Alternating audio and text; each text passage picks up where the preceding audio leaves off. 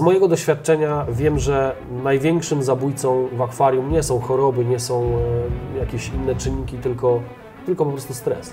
Jeżeli mamy deficyty kwasów tłuszczowych, to ryby będą popadały w ten stres bardzo często, gdyż układ nerwowy będzie w jakiś sposób upośledzony. Kiedy ryby są odpowiednio żywione, mają odpowiednio zbilansowaną dietę, właśnie kwasy tłuszczowe, witaminy, prowitaminy, antyoksydanty, takie ryby są odporniejsze na choroby. Układ nerwowy jest w stanie panować nad stresem.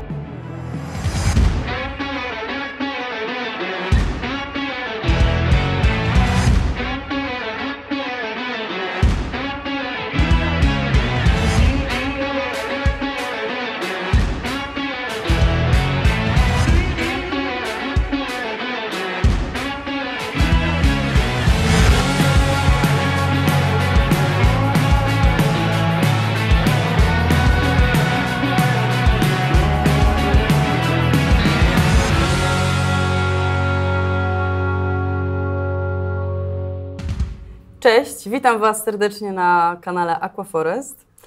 Dzisiejszym naszym gościem jest Witold Sosnowski, ichthyolog, doktorant Wydziału Nauk o Żywności i Rybactwa na Katedrze Hydrobiologii, Ichthyologii i Biotechnologii Rozrodu Zachodniopomorskiego Uniwersytetu Technologicznego.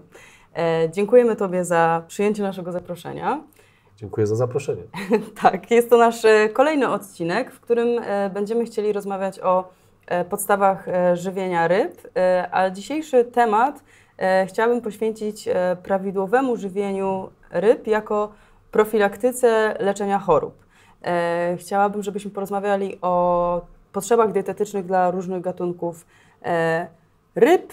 Może porozmawiajmy troszkę o białku, porozmawiajmy o rybach mięsożernych. I zapraszam do rozmowy. Myślę, że fajnie by było porozmawiać o takich najbardziej popularnych gatunkach, które mamy w akwarium, czyli błazenek, antiasy i te ryby, które najwięcej akwarystów ma w akwarium jednak. Może powiedz nam, z jakimi chorobami te ryby najczęściej się zmagają? Tych chorób jest dość sporo, natomiast takie najbardziej popularne to jest oczywiście ospa, to jest choroba, która jest dość niebezpieczna i wbrew pozorom nie atakuje tylko pokolców, ale więcej gatunków. I większość chorób, takich chorób, czyli pasożytniczych, bierze się z nieodpowiedniej diety i stresu. Połączenie tych dwóch czynników powoduje, że organizmy, które właściwie mogą występować na co dzień w akwarium i nie być na tyle inwazyjne, żeby zaszkodzić zdrowiu ryb, nagle mają otwartą furtkę i namnażają się do tego stopnia, że zaczynają zagrażać zdrowiu i życiu ryb. I dieta bezpośrednio łączy się też ze stresem, dlatego że wspólnym mianownikiem odżywiania wszystkich ryb morskich jest to, że nieważne jaki gatunek, to i tak w jego diecie, nieważny jest sposób odżywiania, i tak w jego diecie mamy istotną ilość kwasów tłuszczowych, które to znowu właśnie odpowiedzialne są nie tylko to, co powiedziałem, jako źródło energii, to w pierwszym odcinku podkreśliłem, ale pełnią też istotne funkcje w układzie nerwowym, czyli ten układ, który jest bezpośrednio odpowiedzialny za odpowiedź na stresor, czyli na czynnik stresujący. Jeżeli mamy deficyty kwasów tłuszczowych, to ryby będą popadały w ten stres bardzo często, gdyż układ nerwowy będzie w jakiś sposób upośledzony. Kwasy tłuszczowe, takie jak DHA, są to bardzo w wielkim uproszczeniu, nazwę to klocki składowe wielu komponentów tego układu nerwowego, czyli to widać w przypadku larw najlepiej, bo w larwikulturze te kwasy pełnią jakby kluczową rolę w odchowie ryb. Bez tego nie mamy żadnych sukcesów. Możemy zapewnić im najlepsze warunki, super pożywienie, bogate we wszystko. Kiedy zabraknie tego komponentu, ryby rozwijają się do pewnego momentu, czyli zapewniamy im białko, natomiast nie rozwija się kompletnie układ nerwowy. Mamy maszynę, biomaszynę bez zarządzania. Takie ryby umierają masowo, po prostu w pewnym momencie dochodzą do pewnego wieku, kilku dni z reguły i obumierają natychmiast. Czyli tutaj na tym przykładzie chciałem pokazać, jak kluczowy jest udział kwasów tłuszczowych w diecie. I kiedy ryby są odpowiednio żywione, mają odpowiednio zbilansowaną dietę, właśnie kwasy tłuszczowe, witaminy, prowitaminy, antyoksydanty, takie ryby są odporniejsze na choroby przez to, że mogą, oczywiście układ immunologiczny pracuje bardzo wydajnie, ale układ nerwowy jest w stanie panować nad stresem, bo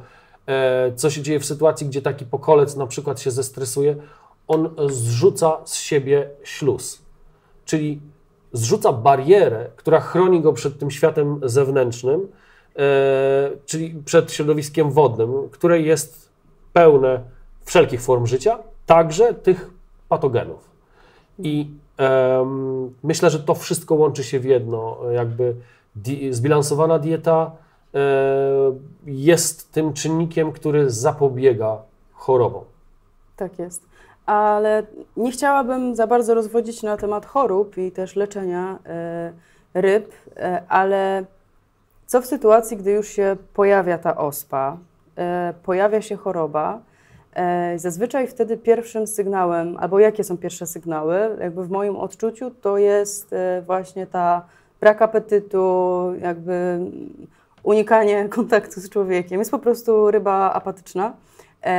I chciałabym, żebyś powiedział, jak można sobie poradzić w tym takim początkowym stadium, kiedy ryba zaczyna chorować, jest ona w akwarium ogólnym, gdzie są koralowce, gdzie są inne ryby. Czy możemy sobie jakoś poradzić poprzez podawanie jej różnych suplementów, witamin, może i leków? Czy powinniśmy wtedy zwiększyć może kalorykę, ilość podawanego pokarmu? Jak sobie możemy poradzić w takim początkowym stadium choroby? To jest trudne pytanie, ciężko mi jednoznacznie odpowiedzieć, bo każda sytuacja może być inna. Jeżeli mamy możliwość, zapewniłbym rybie warunki takie, żeby miała możliwość ukrycia się, czyli kryjówka i bardzo stłumione światło, półmrok. W takich warunkach ryba może zacząć się uspokajać, bo to jest jakby kluczowe, żeby zabrać albo odsunąć ją od tych czynników stresujących. I w przypadku, kiedy ryba już zapadnie na chorobę, ten stres będzie się tylko kumulował. Czyli każdy nowy czynnik, który nawet do tej pory nie musiał być stresorem, będzie dla niej stresujący, czyli będzie ją na przykład drażniło światło. Ona nie będzie miała możliwości znaleźć miejsca, gdzie się schowa. Będzie się czuła, że potrzebuje się schować, a nie znajdzie tego miejsca. To będzie kumulowało się i formowało się w tak zwany dystres, czyli długotrwały stres, który już jest wyniszczający dla organizmu i czasami warto podjąć decyzję o odłowieniu ryby do jakiegoś innego zbiornika. Taka ryba w akwarium ogólnym, kiedy jest osłabiona, może być też narażona na ataki innych ryb, czy może być po prostu drażniona przez jakieś zupełnie inne organizmy, krewetki chociażby. Więc warto pomyśleć o tym, że zapewnić jej naprawdę super dietę, wzbogaconą właśnie w witaminy, w kwasy tłuszczowe, specjalne traktowanie i na pewno to, co powiedziałem o tym świetle, ryby w półmroku zaczynają się uspokajać. I to na pewno pomaga jakby w kontrolowaniu dalszej tej choroby, bo z mojego doświadczenia wiem, że największym zabójcą w akwarium nie są choroby, nie są jakieś inne czynniki, tylko po prostu stres. Wszystko dzięki nam, tak naprawdę, w momencie, kiedy je odławiamy z tego środowiska. Okej, to może powiedz nam więcej, jakie są objawy niedożywienia, w którym momencie zobaczę, że ryba faktycznie może i je nawet, ale nie dostarczam jej wszystkiego, co ona potrzebuje. Jest, nie wiem, blada, ma mniej kolorów. Oprócz tego, zanim może zapadnie w jakąś już chorobę, ale też jakby taka anemiczna po prostu. Czy to można zobaczyć i czy wtedy już należy coś włączać, czy po prostu taka jest, taka uroda? Tak, jeżeli chodzi o te objawy, to pierwszym objawem będzie zapadnięty brzuch. To często jest najbardziej widoczny objaw niedożywienia. A apatia, takie ogólne osłabienie organizmu, bytowanie w jakimś jednym miejscu, utrata barw, to są następne jakby takie czynniki, które mogą nam o tym informować. Natomiast tutaj ciężko jeszcze tak jednoznacznie stwierdzić, bo to mogą być też objawy zatrucia, więc nie ma na to takiego idealnego środka, ale myślę, że możemy ten zapadnięty brzuch, apatię i takie ogólne osłabienie, odbarwienie mieć jako taki sygnał alarmowy, który mówi, coś jest nie tak z tą rybą. Tak? Mhm. A powiedz mi, na co zwracać uwagę? Będąc w sklepie, wybierając pokarm dla ryb, chciałabym typowo mieć pokarm, który zadba o odporność i czego szukać w takim pokarmie? Przede wszystkim to nie jeden pokarm, bo to też już podkreślałem, ale powiem jeszcze raz i powtórzę pewnie jeszcze kilka razy. Monodieta jest zła. Musimy zadbać o to, że te zwierzaki powinny mieć codziennie albo kilka razy dziennie różne pokarmy. To wynika z tego, że jeden pokarm będzie miał na przykład lepiej przyswajalne białko, drugi będzie miał więcej witamin, trzeci będzie na przykład miał minerały czy antyoksydanty, jeszcze inny będzie miał barwniki i tym podobne. Więc będą się wzajemnie uzupełniały. I tak zapewnimy jakąś taką lepszą dietę naszym podopiecznym. Dobrze, to mam kolejne pytanie. Czy to, że ryba skubie koralowce, bo są ustniki, które lubią sobie obskubywać, czy po prostu wiele ryb, które skubią, drażnią koralowce, czy to oznacza, że czegoś im brakuje w diecie? Czy tak po prostu jest? Czy one lubią? Czy coś je parzy? Więc chciałabym wiedzieć pod kątem żywienia, czy im czegoś brakuje? Nie ma chyba na to jednoznacznej odpowiedzi, ale możemy sobie domniemać, że większość ryb, które są w akwarium, są to ryby z odłowu. Czyli wypracowały sobie jakieś własne zachowania w naturze. I jedne skubały te koralowce, drugie nie. I myślę, że na dzień dzisiejszy możemy powiedzieć, że to są raczej takie przeniesienia tego, co robiły w naturze, że gdzieś tam skubały te koralowce i w jakiś sposób uzupełniały sobie może te deficyty. Natomiast w akwarium ja myślę, że to jest, one mają zapewnione na tyle przynajmniej białka, że nie muszą skubać koralowców. Jest to tylko, tak naprawdę koralowce nie są, te tkanki koralowców nie są jakieś specjalnie odżywcze, żeby one uzupełniały te deficyty.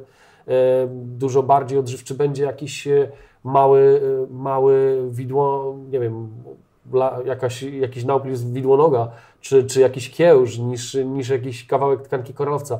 To chyba w tym kierunku bym... Czy taki ich urok po prostu, tak? Lubią i... Wiadomo, że jedne skubią, inne nie, czyli jest to taka cecha osobnicza raczej bym powiedział, aniżeli bardziej gatunkowa. Tak?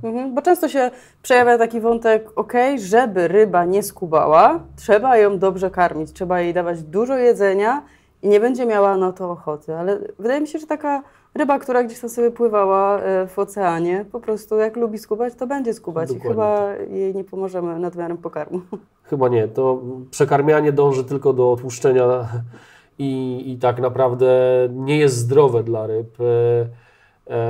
Zresztą dla parametrów zbiornika jako całości też nie, więc lepiej jest karmić mniej, a pełnowartościowym pokarmem, dobrze zbilansowanym, niż karmić te ryby tak, żeby wyglądały jak małe beczki w akwarium. Tak?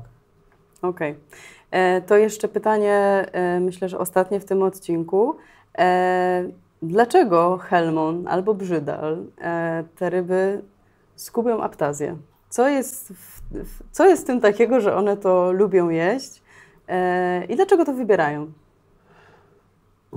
Na to pytanie chyba też nie ma jednoznacznej odpowiedzi, ale pokuszę się o pewną teorię, którą jakby możemy tutaj przytoczyć. Aptazja jest takim dość agresywnym ukwiałkiem i ma taką przypadłość, że ma bardzo szybką reakcję na pokarm. Porównam tutaj koralowca Kaulastrea na przykład. Jak długo trwa jej odpowiedź na dostarczenie pokarmu? To jest kilka minut, zanim ona się zorientuje, że coś tam jest, można złapać. Natomiast teraz zwróćmy uwagę na to, jak żywi się aptazja. Aptazji reaguje praktycznie natychmiastowo. I aptazja jest dość mięsistym ukwiałem i często mocno najedzonym. I myślę, że to bardziej chodzi o to zawartość tej aptazji, niżeli samą specyfikę, że to jest koral. Ona jest po prostu agresywna i jest dość intensywnie się sama karmi, wyłapuje z toni wodnej właściwie wszystko, co wpadnie w tej macki. To myślę, że możemy iść tą drogą, tak? Bo jakoś chyba najbardziej sensownie tak to brzmi. Okej, czyli po prostu liczy się wnętrze. Tak. I tak możemy to podsumować. Myślę, że to tyle w dzisiejszym odcinku. Będziemy w innych odcinkach rozmawiać na inne ciekawe tematy, na temat żywienia ryb, więc serdecznie Was zapraszam do odsłuchania innych odcinków z tego naszego kanału i z tej naszej serii. Na ten moment dziękuję Wam bardzo i do zobaczenia. Dziękuję.